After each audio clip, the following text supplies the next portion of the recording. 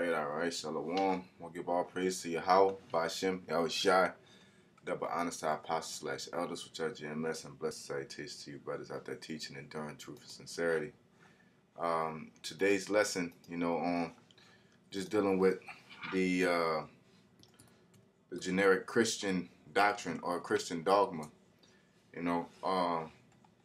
Let's see here. We're gonna start off with definitions. We'll start off with definitions. This is a definition that we went into before, and we're gonna go into it again. But this word, I'm going to this term, dogma. Dogma. You got dogma is comes from the Latin. It's philosophical tenet. Genitive opinion tenet, literally that which one think is true, to seem good. So the thing we're dealing with it with these generic Christians, these wacky tacky Christians, is that they have dogma. It is something that they think is true or to seem good. You know what I'm saying? Just like brothers were saying, they would rebuke us for cursing. They will rebuke us for cursing with the Bible in hand, being so-called racist. But then you'll condone homosexuality. Okay? So let's see what the Bible says. All right?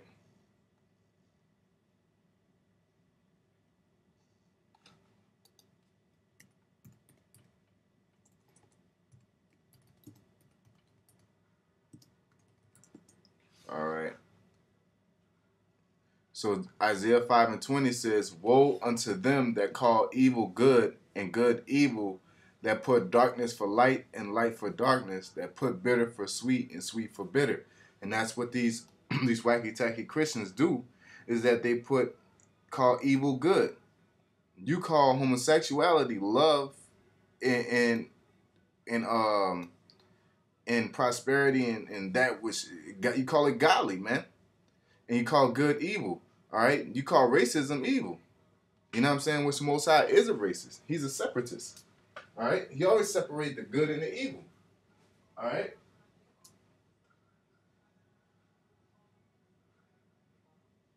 So I guess turn this TV on mute. You know what I'm saying? So, but what the Christians do, adamantly, they call evil good and they call good evil. Okay? So what the Bible say? And the dogma is that what I want to deal with is the dogma of hate. They always want to tell you get that hate out your heart. You know what I'm saying? Salakia. See here, because I ran into another one. But Amos 5:15, it says in Amos 5:15, hate the evil and love the good, and establish judgment in the gate.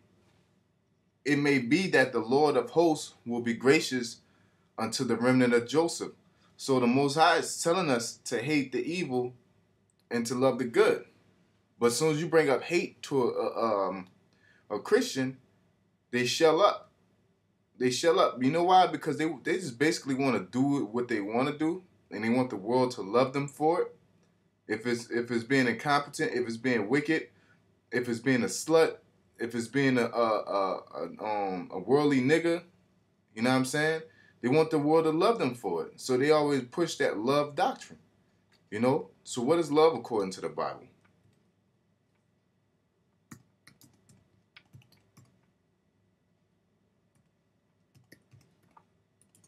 All right.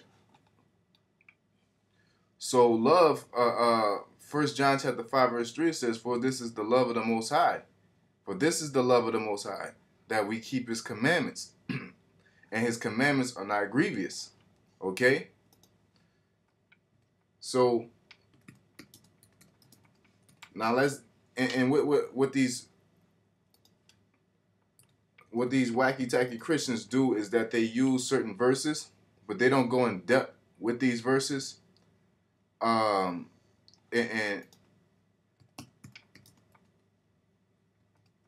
they just generalize it, you know what I'm saying, for lack of better words. So I want to look this one scripture up.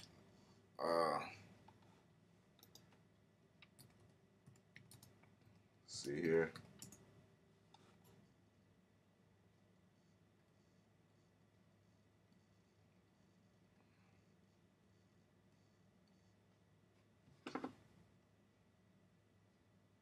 Give me 1 second, I can slack you.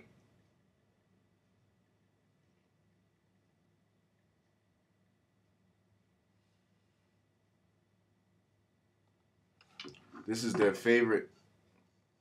This is their favorite scripture. So we're gonna go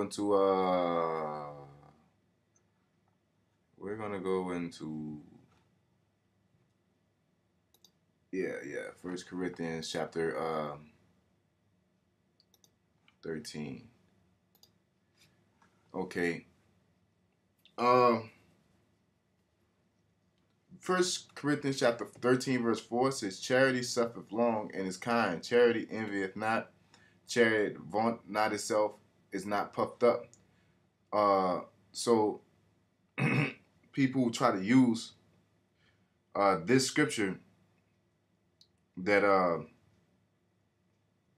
they try to use the scripture and use it as though, you know, the charity is let me see here. I'm going to go into the word charity in itself. You know, let's see here. Slack here. And they try to use that as the word love, and let's see here. It just says charity long suffereth long and is kind. Charity envieth not. Charity vaunteth itself and is not puffed up. You know what I'm saying? And I believe there's another one. There's another one that I wanted to get, but I'm gonna deal with this one right now. All right. See here, 13:4.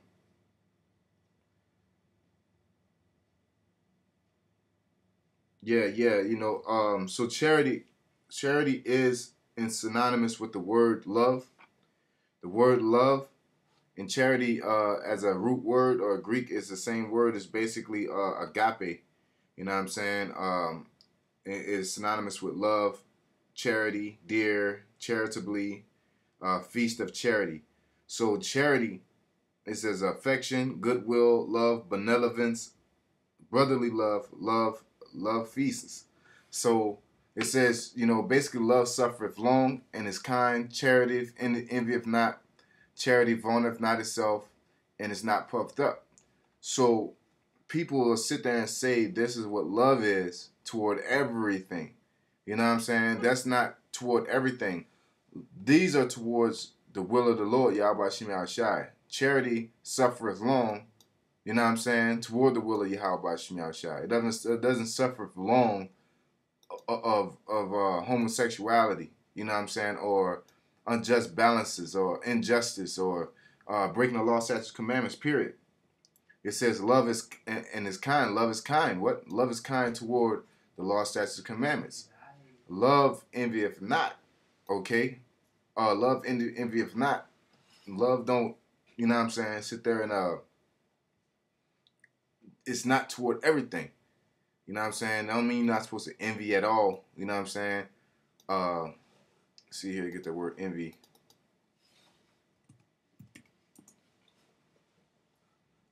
The word envy is be envious, envy. See here, envy is the jealous, rivalry, jealousy. You know, to envy, hate. You know what I'm saying? But the scriptures say, hate the evil and love the good. Is the Bible a contradiction? It says, cast an evil eye upon. All right? From in upon, what en is upon, it says, vadir, to see upon. You know what I'm saying? And basically look upon somebody with a evil eye. You know what I'm saying? So love envieth not your brother, basically. You know what I'm saying? Love envieth not the law. You're not supposed to look at the Bible with an evil eye, nor any of the the akin, so to speak. Okay, so this is characteristics of love, and love is to keep the commandments. That is the definition of love. All right, so they use that uh in misunderstanding of what on how to use it. Ain't nothing wrong with hating. Ain't nothing wrong with love, man. Okay, you're supposed to hate the evil, love the good. Okay, you're supposed to hate being disobedient to the Lord. You're supposed to have a hate for that. Okay, but let's get into the more nitty gritty of it. All right, because you can hate people. All right, everybody act like you know. You're supposed to be cool with everybody. You're not supposed to be cool with everybody. That's not how shit works, man. Uh, uh. So this is Psalms 139 and 22. All right. It says, "Surely thou wilt slay the wicked, O Most High. Depart from me, therefore, ye bloody men, for they speak against thee wickedly." Okay. "And thine enemies take thy name in vain. Do not I hate them, O Lord, that hate thee? And am I not grieved with those that rise up against thee?" So who we know for a fact that hate the Lord? Atheists, you know, Satanists. Okay, so you're not supposed to hate them. You know, we was on the highway like a while ago. Good thing was sometimes last year, and a guy, an Arab, was coming up to us, bucking up, and he was talking shit, saying, you know, we tripping because we're condemning homosexuals, we're condemning Esau, we're condemning all these nations. And he said, you know, that's not of God. And I asked him, is he cool with homosexuals, basically? Are you cool with that? He said, yeah, you're supposed to show love. But the scriptures say, do not I hate them, O Lord, that hate thee. You see? It says in verse 22, I hate them with a perfect hatred. I count them mine enemies. Okay? So you're supposed to choose a side, man. You're supposed to choose a side when it comes to serving the Lord. Y'all about me out shot. But the wacky tacky Christians believe that you're supposed to love everybody, basically just condoning their wicked ways. All right. So what it says in Joshua 24:15, and if it seem evil unto you to serve the Lord, choose you this day whom you will serve, whether the gods which your father served that were on the other side of the flood, or the gods of the Amorites, in whose land ye dwell. But as for me and my house, we will serve the Lord. You supposed to choose a side, man. You can't love the whole world. That's redundant, man. You know what I'm saying? That is impossible, because you can't love one and love the other. You're gonna hate one and hate the other. You know. That's just how it works, man. All right.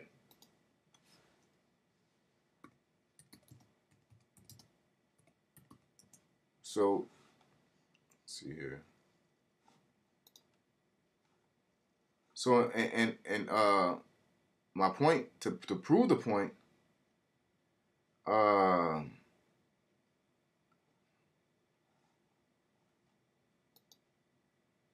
See, I don't want to pass nothing up. Sirach chapter 33, verse 11. It says, "In much knowledge the Lord hath divided them and made their ways diverse." It's talking about Adam, right? Men that came from Adam. "Some of them have he blessed and exalted, and some of them have he sanctified and set near himself." All right, and some of them have he cursed and brought low, and turned out of their place. "As the clay is in the potter's hand to fashion it as his pleasure, at his pleasure, so is man in the hand of him that made him, to render to them as he liketh him best. Good is set against evil," verse 14, "and life against death. So is the godly against the sinner, and the sinner against the godly. So look upon all the works of the Most High, and there are two and two, one against another. I awake up last of all, as one that gathereth after grape gatherers. By the blessing of the Lord I profited, and tread my winepress like a gatherer of grapes. Consider that I labor not for myself, but for all them that seek learning." So This is just an add-on. The point was at 14. Good is set against evil, but we're not doing this for us. We're doing it for the order of the world. It's got to be order. You can't just freelance and do what you want. You can't just love everybody because that's the passive aggressive way to deal with your problems, man. You know what I'm saying? You got to be able to face your problems head on. You got to be able to be uncomfortable. You got to be able to make other people uncomfortable. You know what I'm saying? It don't matter. It's everything is for truth's sake. That's what you came to the Bible for, isn't it? You know what I'm saying? Not for, but I would be remiss if I said that, because a lot of you niggas is coming for blessings and the anointing and the fervent love of God. You know what I'm saying? But you don't expect that there are obligations that stem from that stem with that. You see? You know what I'm saying? So when you come to serve the Lord, it tells you to prepare your soul for temptation. It tells you to, armor up, man. You know? So I'm going to get this last scripture, because it's the Lord hates wicked niggas, man. And the Lord tells us to hate wicked niggas. That's just that. Like, there ain't no way around it. There ain't no way around it. You know what I'm saying?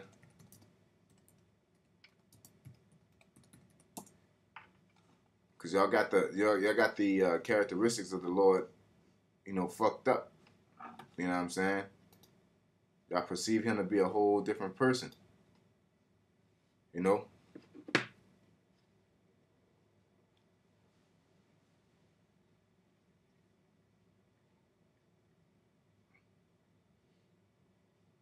All right. So in Luke 19:27 says, "But those mine enemies, which were not that I should reign over them, bring hither and slay them before me." You know what I'm saying? The Lord said that came out the Lord's mouth himself. Okay? So it's all about choosing a side, because if you're not going to worship or serve the Lord, then you're an enemy. All right? You're not serving the Lord. Okay? So that's why the Lord said, that's when Pontius Pilate asked him about, aren't you the king? Can't you do this? And ain't this your kingdom? Ain't these your people? He said, if these are my people, they'll fight for me, man. You know what I'm saying? The ones that are with the Lord are fighting. All right? So if you're not fighting, you know what I'm saying? A person that's fighting is supposed to have a hatred for that person that's not fighting, man. That's not doing what they're supposed to do.